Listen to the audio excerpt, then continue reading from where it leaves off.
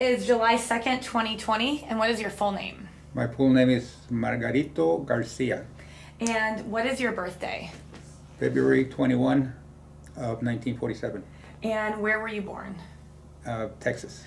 And did you grow up in Texas? No, I grew up here. So how old were you when you moved up to Michigan? 10. 10? And have you always been in Holland then after you moved here? Pennville area. Okay. Just south of here. And where did you go to high school? In Pennville. And what year did you graduate? I didn't. You didn't, okay. I quit school in 1963, in 10th grade. Okay. I needed to help my dad out work. Okay. While you were in school, or even in that age range when you're a teenager, did you ever hear anything about Vietnam or about communism or anything like that? What did you hear? What were the kind of the assumptions you had about Vietnam and communism? Well, I had Castro, the Cuban crisis. Mm-hmm. And then in 1964, I joined the Marines in 1965, but in 64, the guys I was hanging around with were talking about a new war that was going on, which was Vietnam. And we were 17, and me and another guy waited until 65. We turned 18, and then we joined the Marines. So what motivated you to join the Marines? Probably the uniform. I bet you look good in that, huh? I got married in it twice. Okay, so you joined the military in what month in 1965? October. We joined in the summer of 65, but we had a delayed entry. Okay. So by October 1965, the U.S. ground troops the Marines have already been coming into Vietnam. Yeah. So were you aware when, were you aware when you joined the military or joined the Marines that you would be going into Vietnam? Yeah. Okay. They told us in boot camp, the drill sergeant said, most of you are going to Vietnam. So your butt belongs to the Marines now, and you go wherever they send you. So the whole time in boot camp, we knew we were preparing for deployment. Okay. And so how long were you in boot camp, or what months were you in boot camp? From October, I started out on October 7th, and we graduated. They knocked it down to 8 weeks, so we graduated December 7th of 65. And then where did you go after that?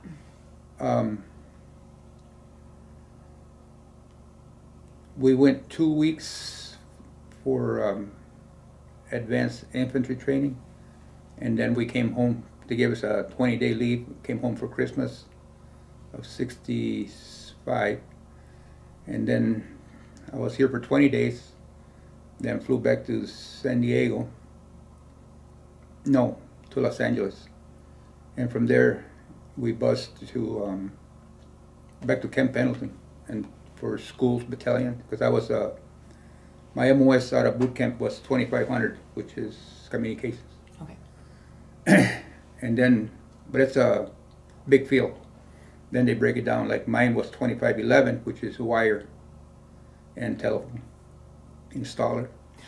So you lay all the wire for communications. Yeah. Oh, yeah. That's... So and then I don't want to get ahead of myself. And then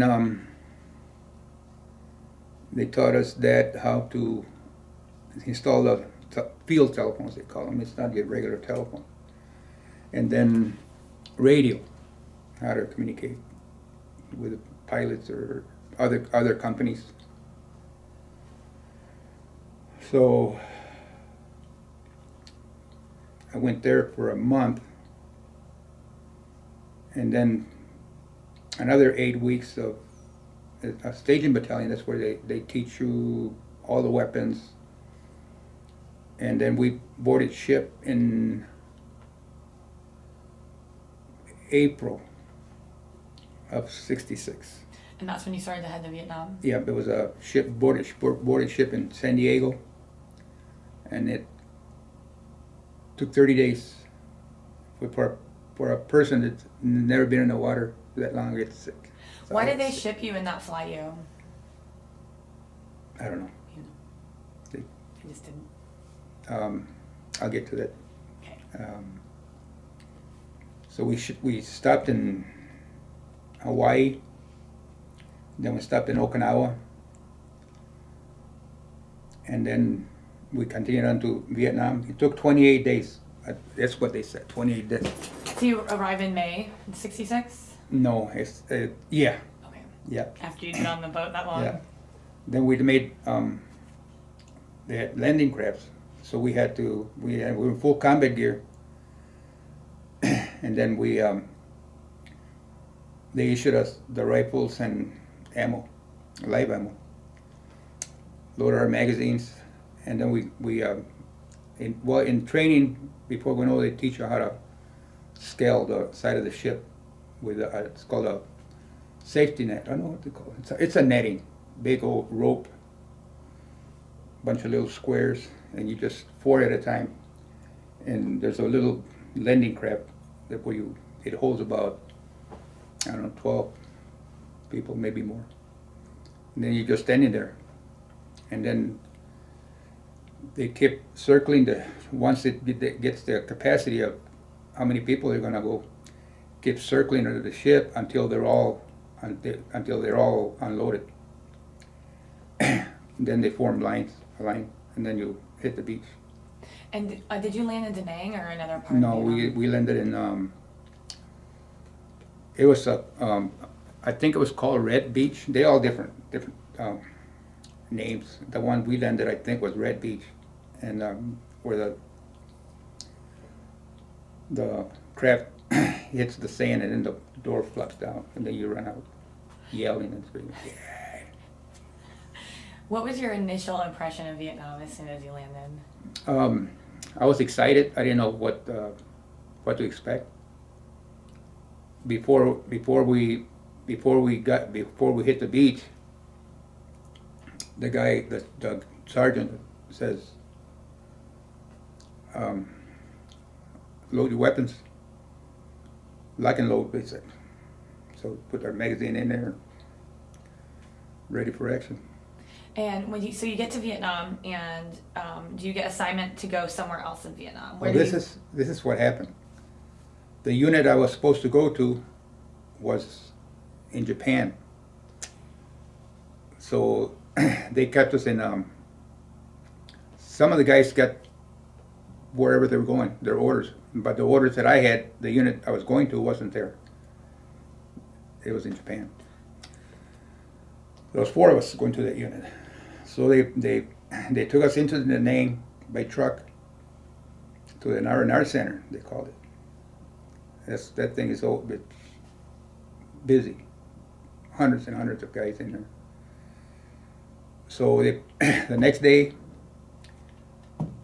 they put us on a plane for Japan. Got to Japan, reported to the company where I was going to. 30 days later, they shipped us back to Vietnam. And this time they flew us in there. So I got to Da Nang, and then we went to the unit. Then we started doing our work, laying wire. And what unit did you end up with? The 1st Marine Air Wing, and but we were a service battalion. It's a service. That's what and that was in the communication section. So we laid the wire all over the base. And did you stay in Da Nang at that time? No, we flew by helicopter. We flew to Chu Lai. A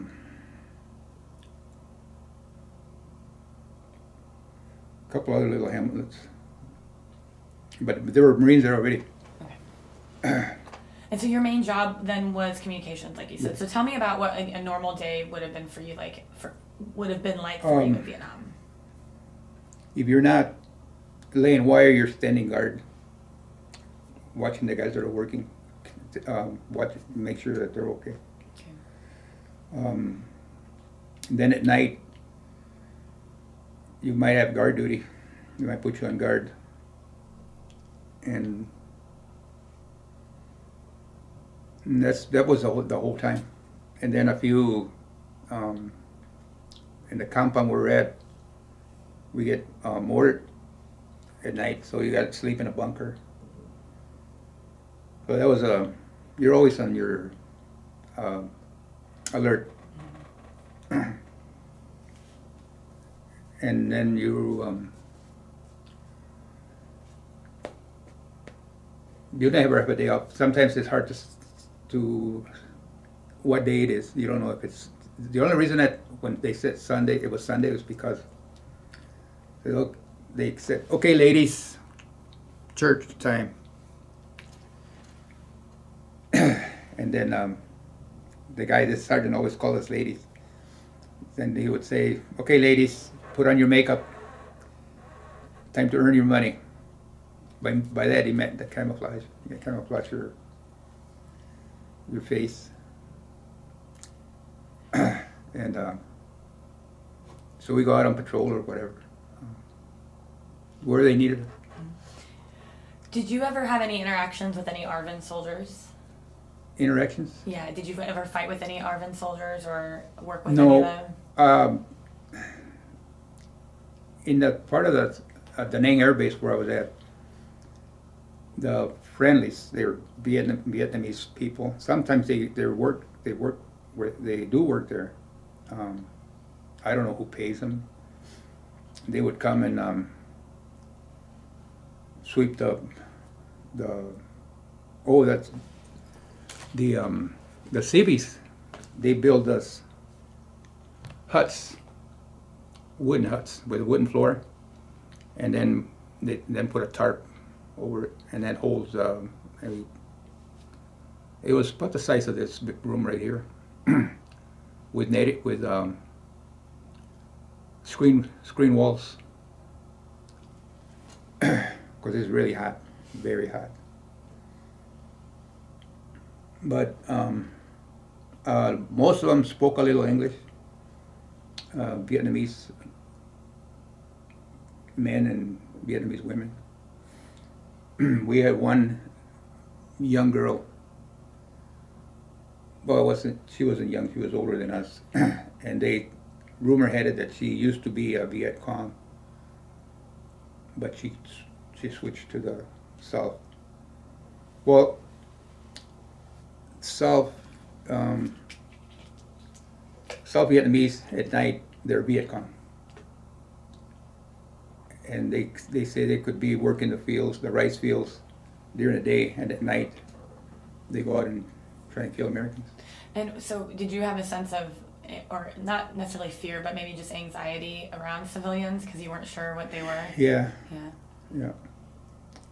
It's one of the things I suffer right now. I was diagnosed with PTSD, and I got all that anxiety, and I dread 4th of July coming. But I live with it. Yeah. So while you're there in 1967, the anti-war movement is starting to kind of build up as American troops are being sent to Vietnam.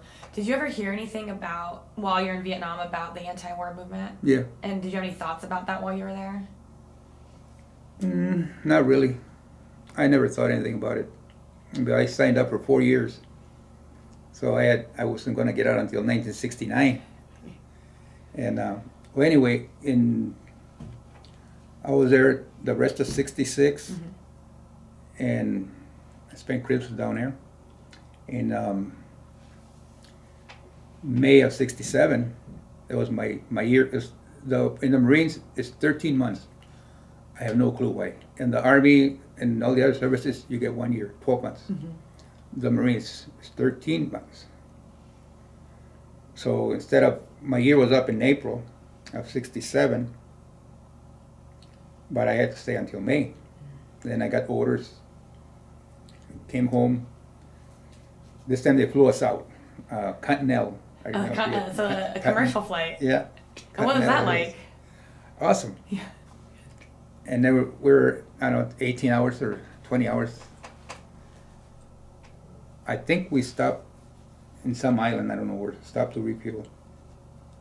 And but they didn't let us get off the plane. Where did you arrive when you got back to the States after that tour? Los Angeles.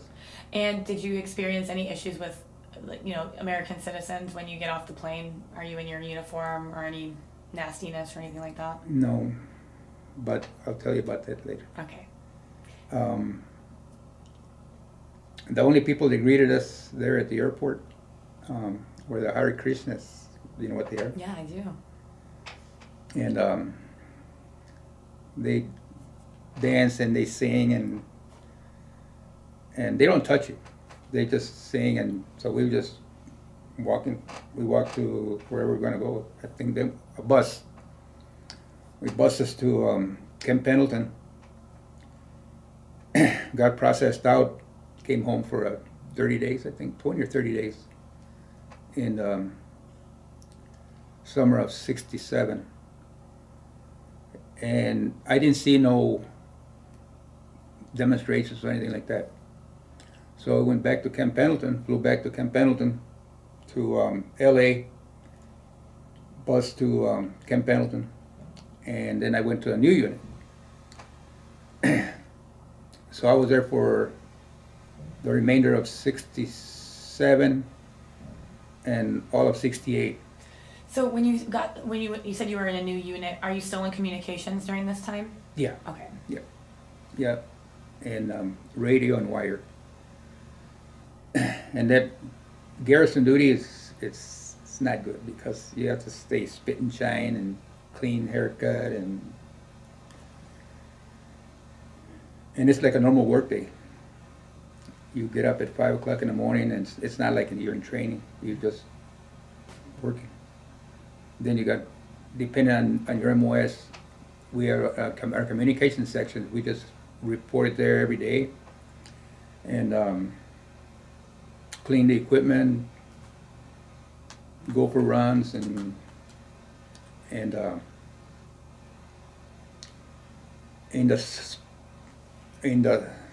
in May of '69, I had 4 months to get out of I was going to get out of the Corps in October of '69. Well, they turned around and issued me orders for Vietnam again. So let me stop you there, because why isn't after you got your year or your 13 months in the Marines, why would they send you back again if you've already done one tour there? By that time I was a sergeant, and they say I heard, nobody ever told me. I heard my career in CO that says the Marine Corps, once you reach the rank of sergeant, they consider you a career Marine. They think you're going to stay there for the whole 20 years. Okay. So they they gave me the orders. They called me. You got to come to the company office. So I came. Here you go. So what's that? Orders. Orders for where? To Vietnam. So what was your initial thought? Were you upset? Were you happy to go back? What did you think about it?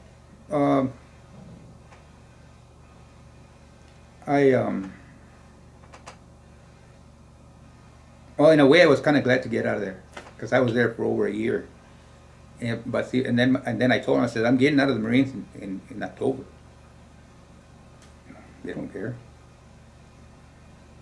So by that time, I was married to my first wife, and she was 6 months pregnant. So she didn't want to stay in California, so I said, let's go to Michigan. And she stayed with my parents. And I left. I flew back. We flew here, and then I flew back. Anyway, my daughter was born in August of '69. She's 50 right now, 51. She's going to be 51. And when I flew back, this time I flew to San Francisco because I was going to fly out of Travis Air Force Base. Well, this time, did fly out. This wasn't a ship. This was it was a commercial. I think it was United, I'm not sure. And this time we flew to Hawaii, and from Hawaii flew into Da Nang Air Base. Was anything different in Da Nang in that air base? Yeah, it changed. It changed because I couldn't, the unit that I was going to this time they changed me to, they moved me to ground unit. I was going to the 13th Marines artillery. So, and the only way I could get to the unit was by helicopter. And then, so they flew me in there. It was a hill. A lot of hills have numbers. Mm-hmm. I was going to a hill 55. They flew us in. Well, I was by myself that time. So I was like a replacement. But I guess I was already a sergeant. So the first thing they did was gave me sergeant of the guard. And during the day, they showed me all the gun placements. This is where you got to check. The guard, and you're the sergeant of the guard, and you got to walk open. And I remember that was a lot scarier than the first time because it was actually in the jungle. Mm-hmm. There was jungle all around except for the hilltop. It had concertina wire, barbed wire around. It had machine guns. The howitzers. See, I was in communications, yet I was already in this artillery unit. And they had communications. But the communications, each gun placement had telephones. So I got to make sure that they all work, make sure the wire that goes from one gun to the other, make sure everybody had communications. And radio. So here it is. Well, at night, of course, get mortars and rockets and all that. So you have to be vigilant the whole time you're there. You cannot. So October rolls around. I'm supposed to be out of the Marines. So I went to the company gunny. I said, I'm supposed to be out of the Marines. I said, it's already October 7th. He says, what can I do about it? I said, well, how am I going to get out of here? So, and then they started saying that the war was winding down. So, that Nixon was pulling troops out. So the 3rd Marine Division, that's where I was in, was pulling people out. So they pulled me out. Why I was one of the first ones? Because I was supposed to be out already, but I was still there. So they shipped me. I turned all my gear in. They flew me to. They couldn't get a helicopter in there. They were afraid to fly in there. Well, they finally got me out in December of '69. Flew me to Da Nang Air Base, the R&R Center, which I already been there before. Mm-hmm. Got processed out and boarded that plane. Freedom Bird, they call it. What did it feel like to step onto that plane? Sigh of relief. Okay. On my way to when we came back from Japan the first time. Do you ever see the movie Platoon? Mm-hmm. Where the guys land at the tarmac and there's a line of body bags? That's what happened when we came back from Japan in '66. In '66, there was 8 or 10 bodies. They didn't have they weren't covered with the American flag yet. They weren't in coffins, as a matter of fact. They were in body bags with just a little white tag flying from the zipper, the person's name. So that kind of jolted most of us, because we were rookies. But coming back, now jumping back to December of '69,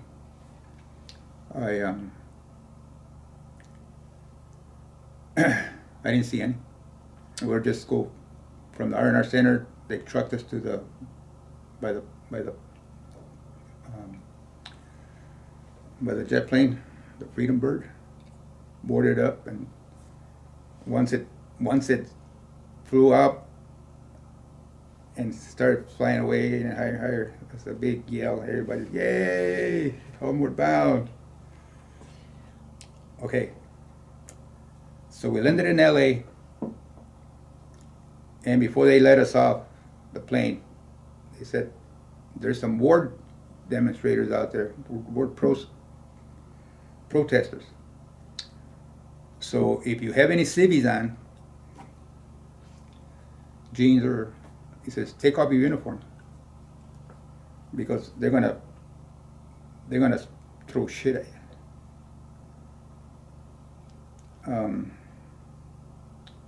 So I did. I think I had a pair of jeans and a shirt. So some guys had some didn't. So I changed. And I said, wonder how come, why are they protesting us? So we left, we walked out almost in single file, and people were throwing, somebody threw a book at me, but not at me, but at us, and just went like that. And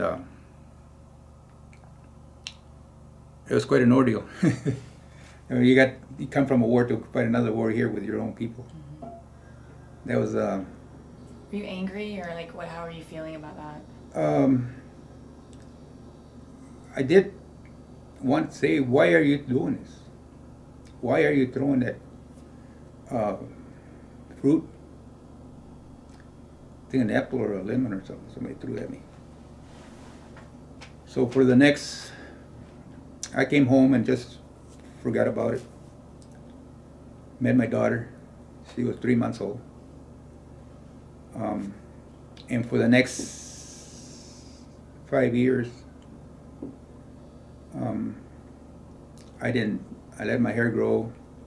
I didn't tell anybody about that I had, I was a veteran. Because they say you're afraid. Then he says, people were not going to hire you if you tell them you're a Vietnam veteran. Just don't tell nobody. And so that was it. And then 75, my brother came home from Germany. He was in the army. He came to visit me in California.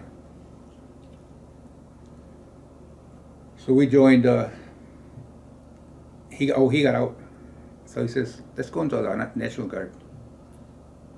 I said, no, I'm done with the military. He said, no, come on.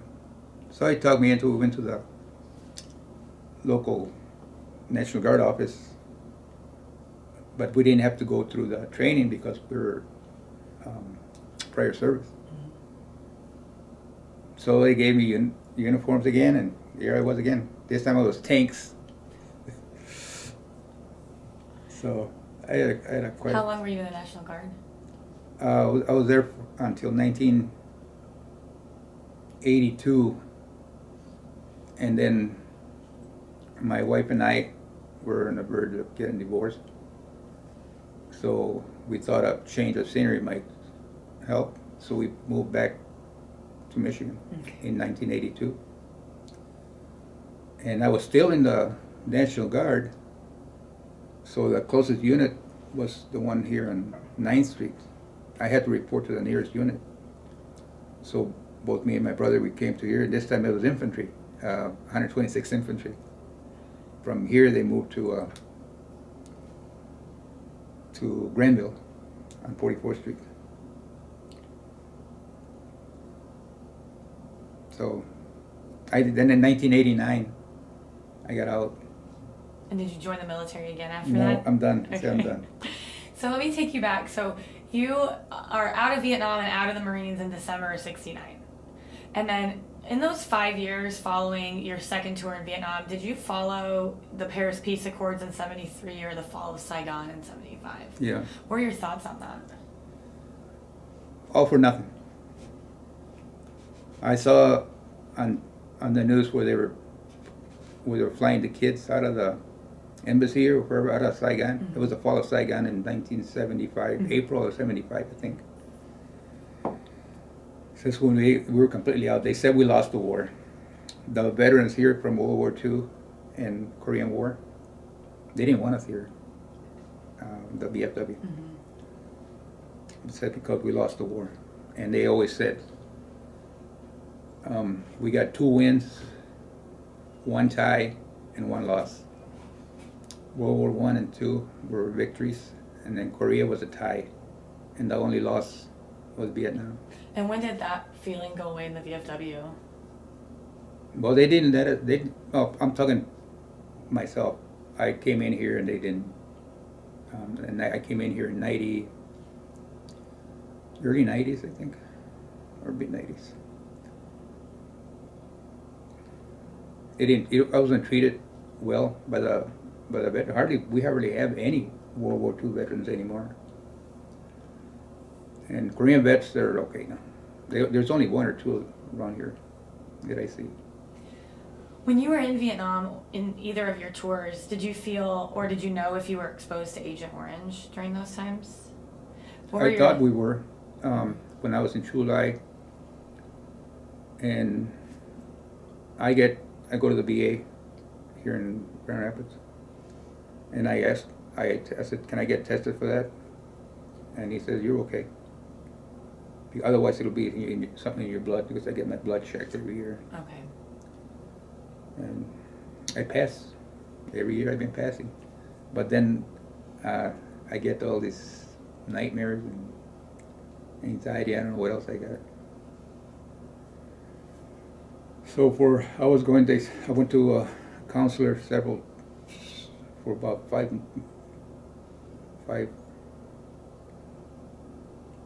Well, it's starting getting worse, and this is all, the war's been over for 50 years. I'm 73. And it's still fresh in my mind, everything.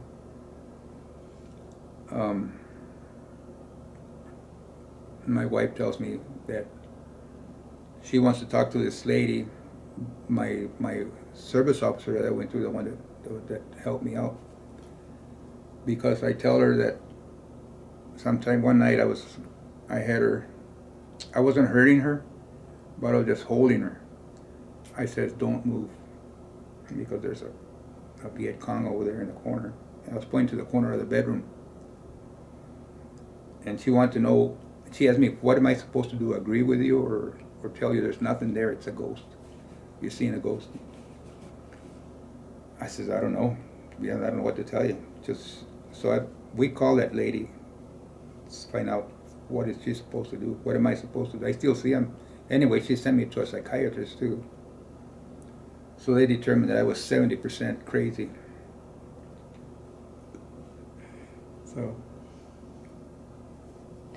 When you were in Vietnam, did you, any times in either tour that you would have interactions with the enemy, would it be more NVA or more VC or pretty equal? It was, it was all VC. VC. Yeah, I saw one in particular that he was tied up, and there's such little people. I don't see how people like that can be so mean. Well, look at us.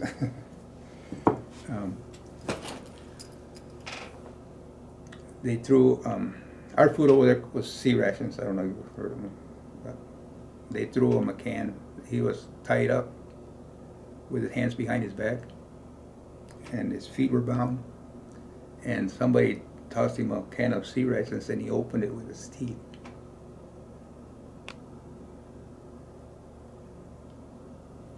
So, I have a lot of respect for them people because they're fighters. They've been fighting. Before us, they fought the Chinese and the French.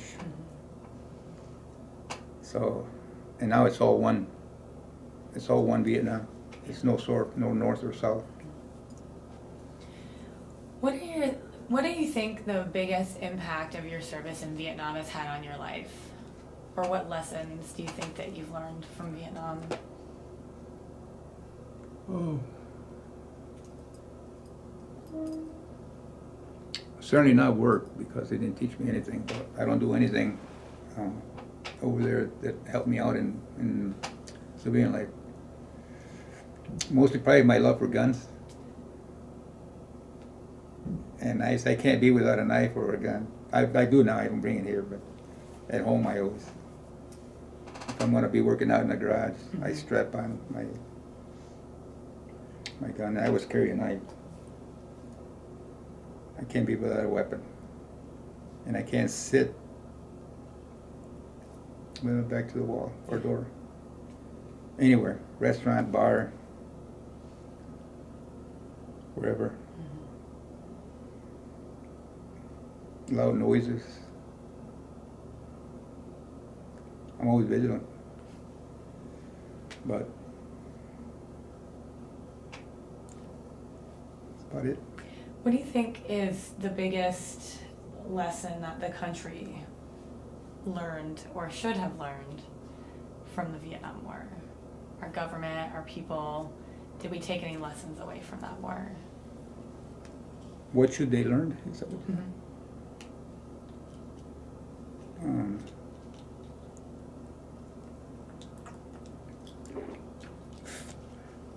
Don't take everything for granted. And I hear it in the news that Russia was paying the Taliban? Yeah, to kill American soldiers. I didn't see them, but friends of mine that were in ground units, actual going on patrols, and said they ran into a Russian and Chinese. In fact, they saw one that was shot, that was killed by our army or Marines. He had on they had a red star. It was a communist China and Russians. So they were helping the North Vietnamese. And Jane Fonda, of course, too. What were your thoughts on Jane Fonda? When I was, I'm not going to tell you what they called her, because it's derogatory. They showed us a picture of her sitting in gun placement, anti-aircraft gun. She even had one of those safari hats. That's what the North Vietnamese wore, some of them. And she was sighting in, looking at the sky through this telescope or whatever they have. So, right there, we promised never to watch any of her movies. I haven't seen, as a matter of fact, I did see one of them, a recent one, but I didn't see all of it. I didn't see it. Too many memories of her. Something about a mother-in-law, a monster mother-in-law or something like that. But when I went to a VFW in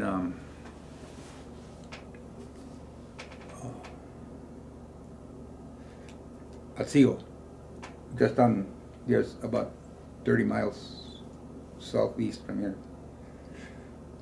And I went to the bathroom, and the urinal thing had her picture there. At the drain. I said, wow. I don't like the lady, but I don't think I would do that. But, well, what can I say? She did something wrong to us, the traitor. When you get back from Vietnam in '69, did you feel that, you said that you had mentioned that you didn't tell anyone that you had served in Vietnam, but did you feel that no one in public would really talk about Vietnam? I don't remember anybody talking about it, because even when I got out of the Marines, I came back here because my wife was here. Anyway, I'm gonna jump a little bit. We ended up getting a divorce in 1989. So, but anyway, my wife was here, so I came back, and I bummed around jobs, couldn't find anything, so we decided to go back to California in 72 or 73, and I got a job over there, and nobody, I remember the application didn't say anything about being being in the military. I mean, there was no questions, like, were you ever in the military? The way now they do.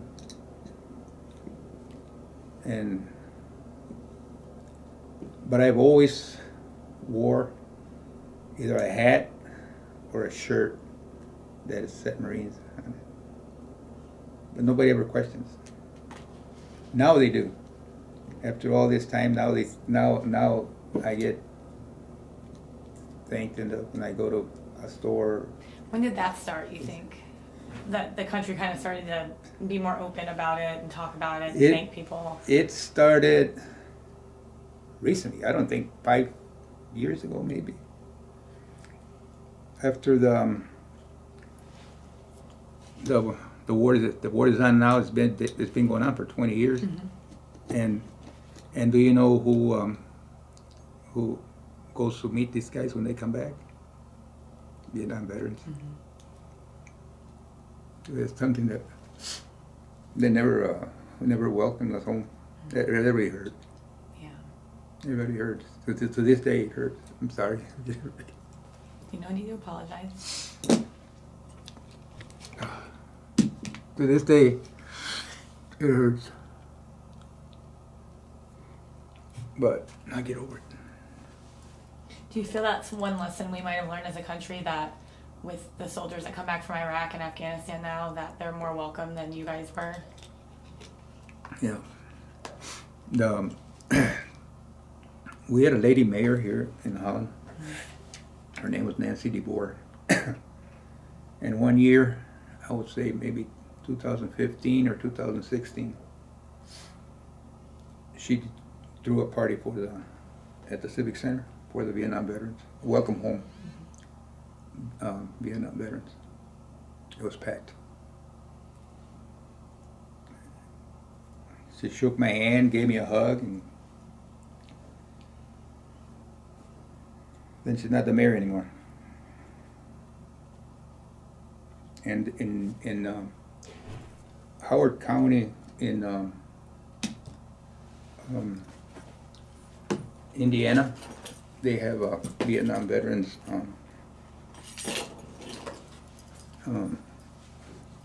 Every year they have a Vietnam veterans welcome home party. I went there one year. It's real good. Really, really good. Only Vietnam veterans. They're all gray and old like me. Have you ever been to the Wall in D.C.? Yes. And what's your impression? What did you feel when you were there? I started bawling like a baby. In fact, when I backtrack a little bit, in 1964, in 65, there was, out of my class, in 63,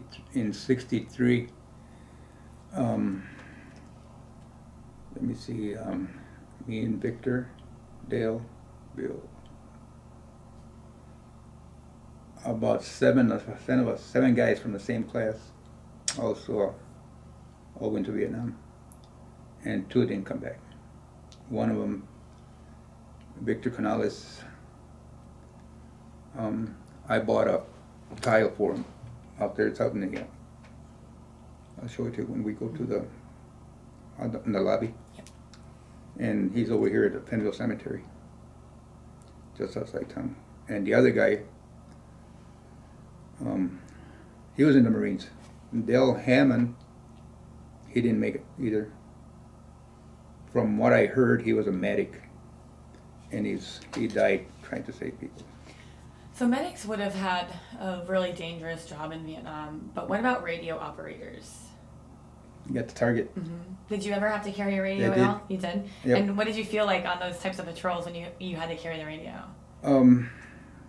I grabbed the, I never had the whip, it's called a whip antenna. It's about,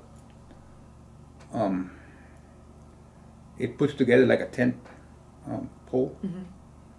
But the tape antenna is real flexible.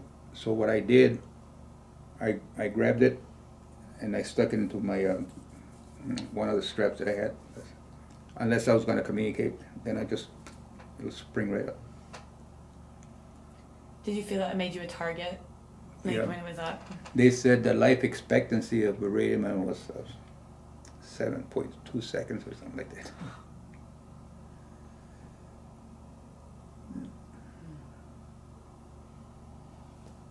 But they say when you sign your contract for the Army, Marines, or whatever, you just like sign your life away because, I mean, your life belongs to Uncle Sam, and you're paid in full, including your life. Mm-hmm. Yeah. Is there anything else that you want to share about your time in Vietnam or your time in the service, or anything that we didn't cover that you'd like to share? Traveling, which if it hadn't been for the Marines, I wouldn't have, well, Vietnam for one, but I wouldn't have traveled to Japan, the Philippines. I went to Japan, the Philippines, Okinawa, Hong Kong. I don't think I could afford to go to places like that. But that was fun. I liked it. I even got a tattoo of it. I'm proud of my service. I just wish that when we came back, they would have accepted us. Now they do. Now, 50 years later. Yeah.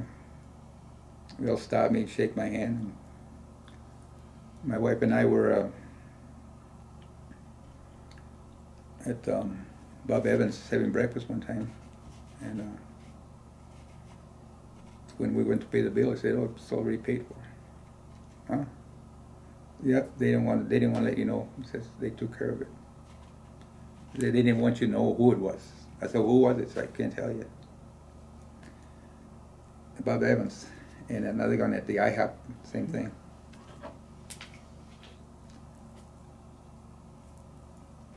So they care now, which before they didn't. So. Mike, thank you so much for sharing your story with me today. Oh, I was going to tell you. Oh, yes. Please add more. No, I just going to put my name. Yes. Margarito Garcia. And when I was in the Marines, we always called each other by your last name. They never call you by your first name. So what's your your initial? It's M. And the phonetic alphabet is Mike. Alpha, Bravo, Charlie, Foxtrot, Echo. There's a name for every letter of the alphabet, and M is for Mike. So that's where it came from. That's how you got your nickname? Yeah. I was wondering that when you said your full name earlier. No, it isn't. And then I was also in 81 motors, 81 millimeters, but they call them 81 Mikes. Well, thank you so much for having me. Oh, you are so welcome, Mike. Thank you.